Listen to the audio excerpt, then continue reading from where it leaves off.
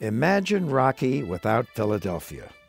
Sylvester and I wanted to shoot the exteriors in Philly. The producers said, "No way.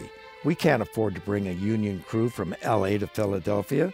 We shoot everything in LA, period." Of course, no one expected this.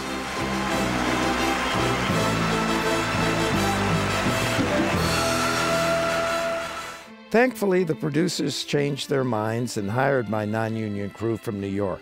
I had made 4 movies with these guys, and they were great.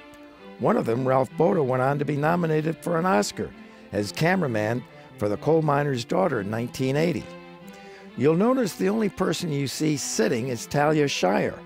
We had no chairs, no honey wagon. Lunch was pizza if we were lucky.